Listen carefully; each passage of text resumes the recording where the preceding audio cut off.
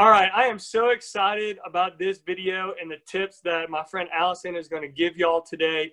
This video is going to be great because I know a lot of people love going to Disney World, but they hate paying for it because it just, let's be honest, it costs a lot of money and it can put a big hit on your checking account. Well, or credit card. I know some people will charge it. But Allison has 10 great tips and even some bonus tips to throw in here as well on how you can save big when going to Disney World. But first, I want to go ahead and let Allison introduce herself and just talk about her business just shortly. Yeah, my name is Alison Weaver. I live in Jackson, Tennessee, and I'm married to Chris Weaver, and we have 4 beautiful children. I started Kingdom Concierge in 2012, and it started off just being my business, but now we have 22 agents all over the U.S. servicing clients who work for Kingdom Concierge. Awesome. Well, I know the very first tip that we're going to talk about is a big myth buster. I know for me, it was something I did not know when I first heard it, and I think a lot of people watching this video, it may blow their mind as well. But let's talk about being an authorized Disney vacation planner. What does that mean? Right. So that means Kingdom Concierge is a full service travel agency. So whether you book travel to Walt Disney World or to Maui or to Ireland, we can provide for those needs because we're a full service agency. But the designation of authorized Disney vacation planner is something that was given to our agency by Disney. It even comes with the little logo, and you would want to look for that logo when you're looking for your travel agent to plan your Disney trip. It means that our sales are outstanding with them, that we are a preferred agency, and we really are in on all the news and know our stuff.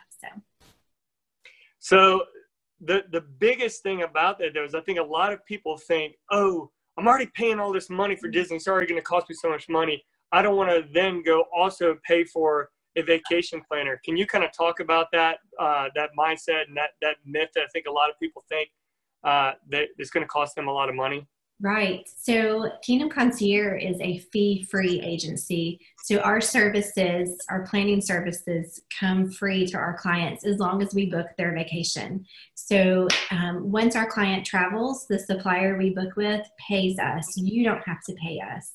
And we definitely don't work for the suppliers. We're just selling their products. We work for our clients. And so the great thing about using our agency is that we will plan your trip very strategically, we will look at all the crowd levels and park hours, and we will put together a plan for your week that will not only, it will save you time while you're on vacation. And that being said, once you've traveled, the supplier pays us. So you're not having to pay us for that. Other things that come with using an authorized Disney vacation planner is that we get a little heads up on any kind of promos that are out there that Disney might offer the general public. So we really have our ears to the ground. And what we do at Kingdom Concierge is we have a worry-free booking policy. And that just means that our clients don't have to worry if they book their reservation today, but then in a month from today, some kind of new discount comes out. We're the first to know about that, and we're already up actually in the middle of the night working on our existing clients applying discounts. And so they don't even have to know about it or ask about it. We've already worked on that for them.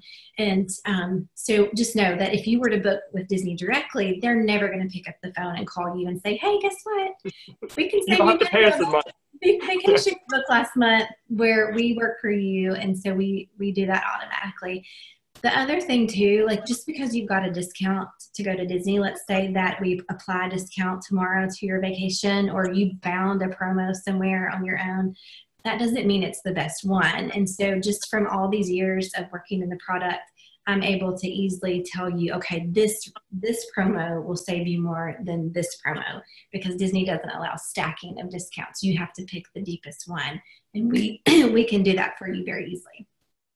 Yeah, it was a really big mindset shift for me. And I think a lot of people, when I found out I would actually spend less going through an authorized Disney vacation planner than I would if I tried to do it on my own. I'd wind up spending a heck of a lot more money, and I'd really have no idea what I was doing.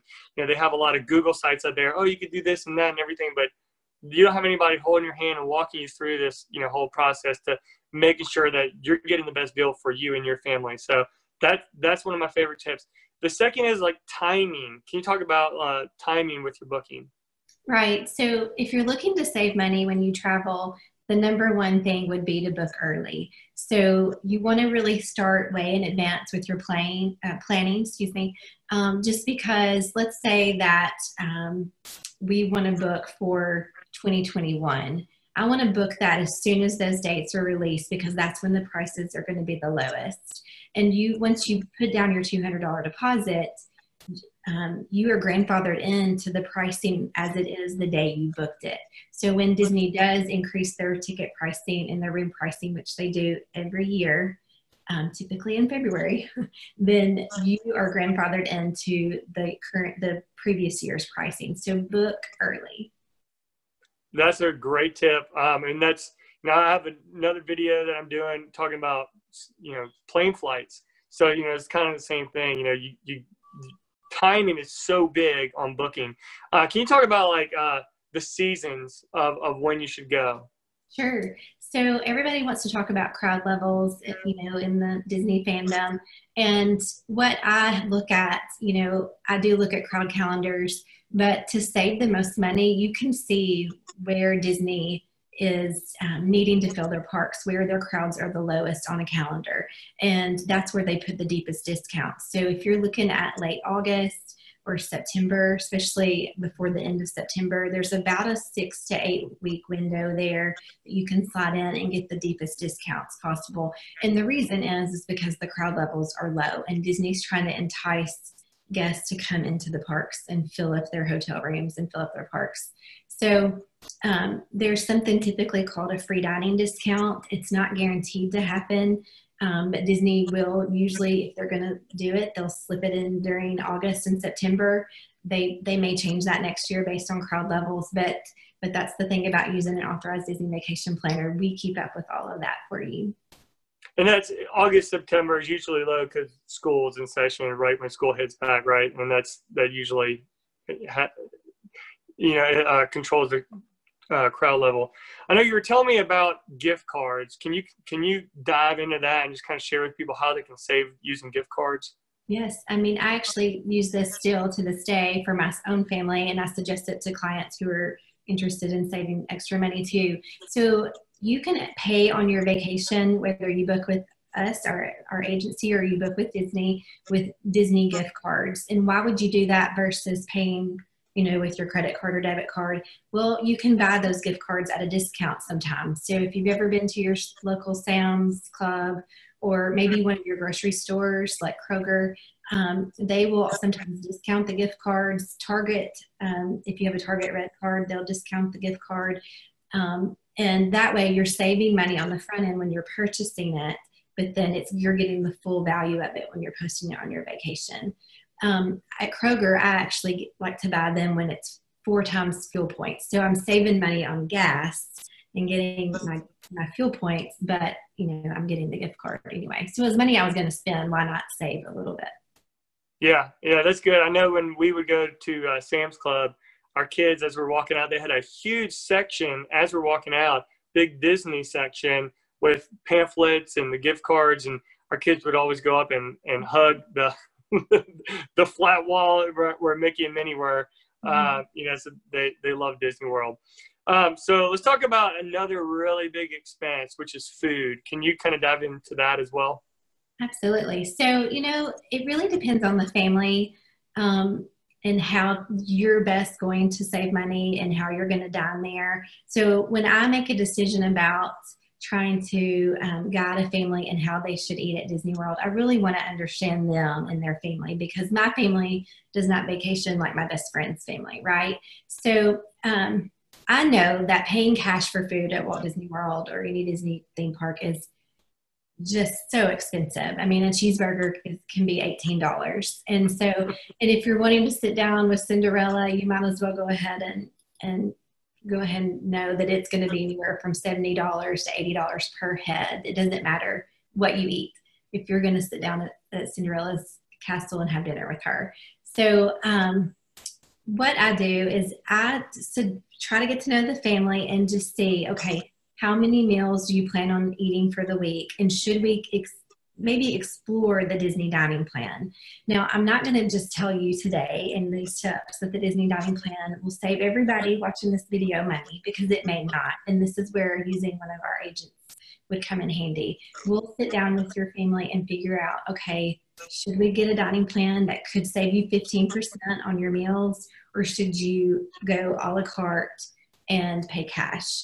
And there are restaurants at Disney. Here's one of the tips that I can give you as far as dining goes, that some restaurants, no matter what you eat, they charge you a per head price, right? So it doesn't matter if you had the pasta or the lobster, like you're paying a per head price because it's an experience.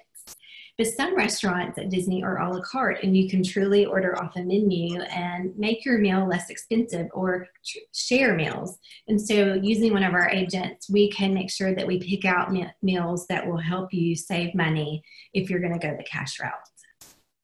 Then the Animal Kingdom, there's one at the Animal Kingdom that's like that. You can go in and order whatever you want without breaking the bank. We actually were just down there in this past October, and it was nice to be able to go and not spend hundreds of dollars on one meal, with all of our kids. So let's talk about the rooming strategy. Can you get into that as well? Sure. So, it depends on your family size. I have 4 children. And so we learned right away that sometimes a suite or a villa that would actually hold a family of 6 was going to be expensive, or it might not work for that specific vacation. And so we have learned that there are certain rooms on property that can house a larger family for less money. So I'll go ahead and give you this right away, so you don't, it's a freebie. You don't have to call our agency to find out. But a family like mine, a family of 6, it's actually cheaper for us to stay into connecting rooms at a value resort than it is for us to get a villa or a suite somewhere at a deluxe resort. So your travel agent can make sure that your rooms are guaranteed connecting if you're one family, and that's definitely going to save you money versus having a villa. There are rooms that hold 5 people, and so you would want to work with your agent to find those rooms that have that pull down bed and not just go straight for the suite. I love how you said guaranteed connected rooms, because we've booked rooms before where we wanted our in-laws in the next room if they were watching the kids when we were going to an event or something like that, and we'd get to the hotel and the rooms would not only not be connecting, but they'd be like 2 floors in between us.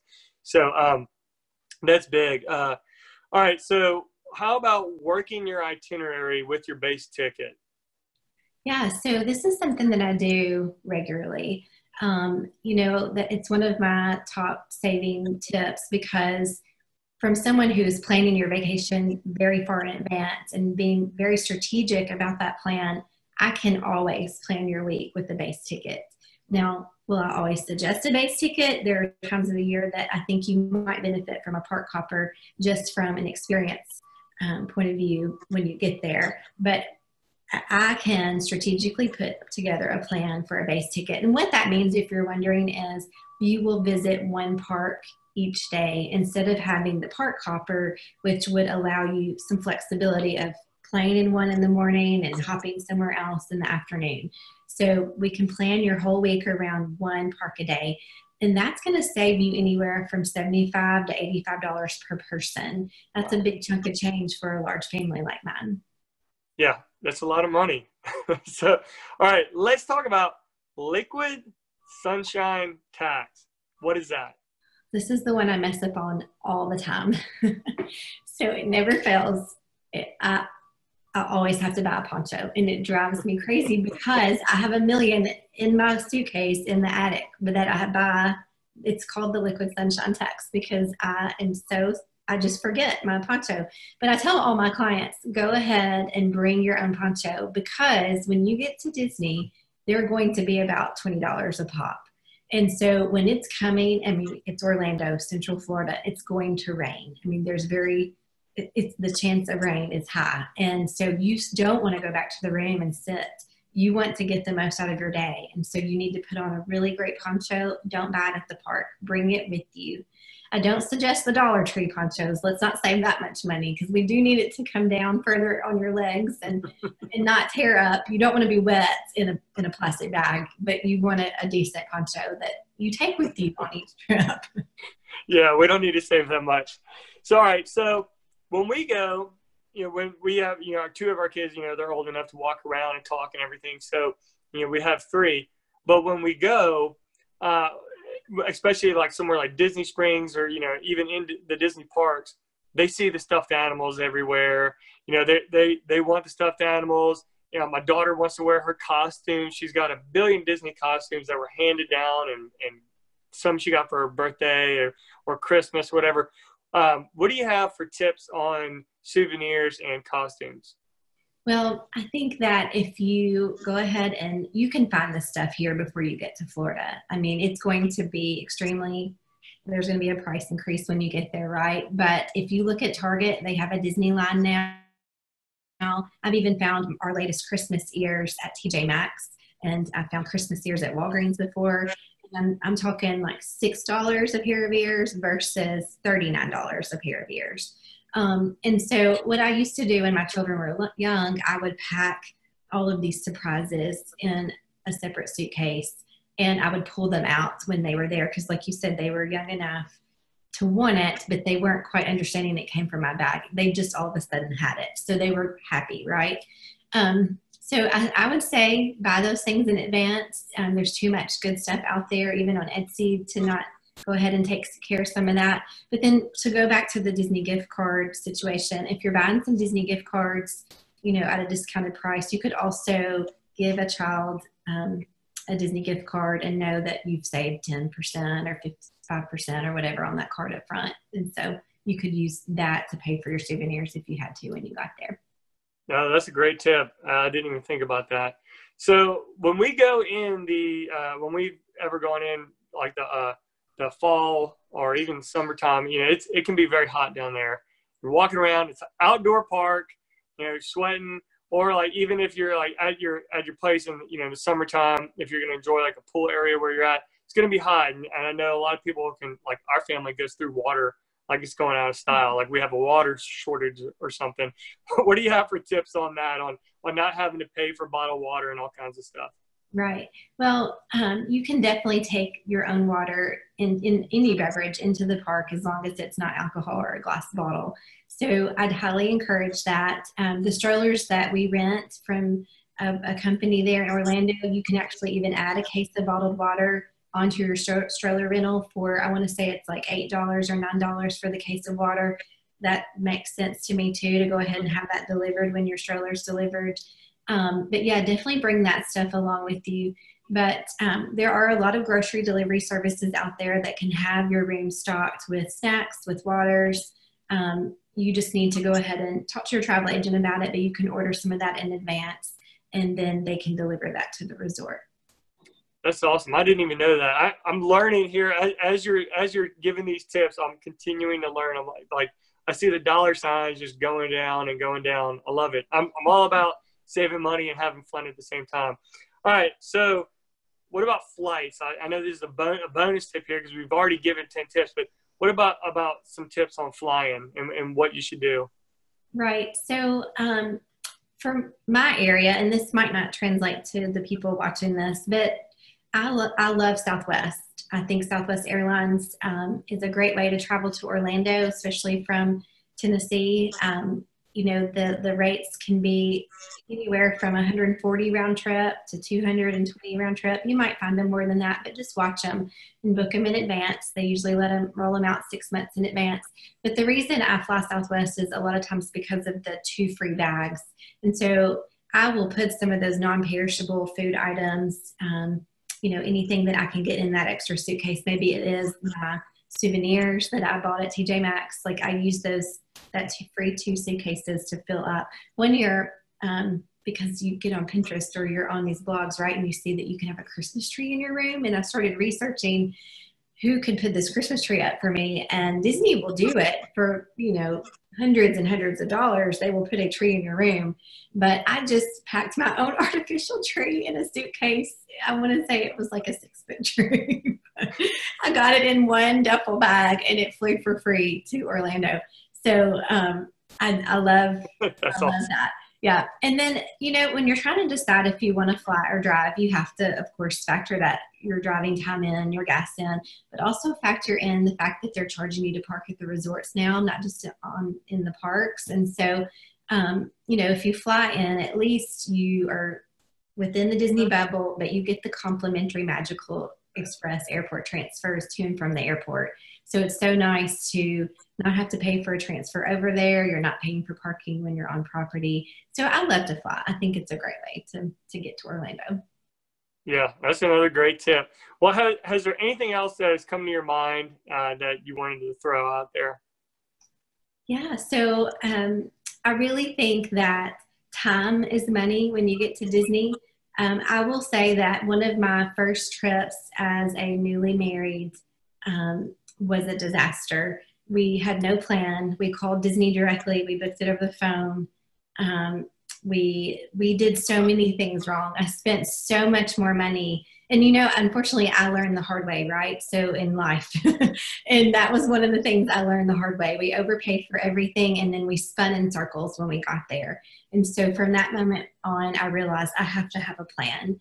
And when I take my family down to Orlando and I spend the money on this vacation, I want to know where I'm going, when I'm going. I want it clear and concise and strategic. And so that's my main last point is time is money, and you need a plan. And that leads back to us, Kingdom Concierge, because we will be that agency that will help put together a plan for your family that will make your vacation even more magical than you ever could have done on your own. Yeah, you know, for me, time is money, and you know, time is our most precious resource, and I mean, you can't replace it. Once it's gone, it's gone. So from you know, spending time with your family and enjoying yourself while you're down there, but all the way to like backing it up to when you're planning for it, I would much rather have a free service, one I'm not having to pay for, you know, like your service, to take all that time off my hands so I'm worry free. You're booking it, you know what you're doing. I have no clue at all. And it's going to save me money. So you're saving me time and money, you know, by using your service. So thank you so much. I'm going to drop your links in the description of this video so people can be connected to you and be able to reach out to you to use your service. So that way, I know you've given so many free tips out here, but I know you just know so many other ways. You've been doing this for a while for people to save and just help a lot of families out, be able to enjoy their time in Disney with their family instead of having to worry about the money that they're spending while they're down there. So I'll be honest, planning trips, you know, planning Disney trips are fun, right? Just know that we do not take that fun away from you. And we hold your hand. We make sure that you're up to date on all the deadlines. You're not going to miss a deadline, but you're involved in the process if you want to be. So if you want to be as involved and just be all over that itinerary, or if you need to step back because you're a professional and have a job that you can't look at it, it's okay. We step in either way and we'll roll with your planning style. That's awesome. Well, Alison, thank you so much for taking your time to share these tips. Y'all check out her links below, and I hope this video was very helpful.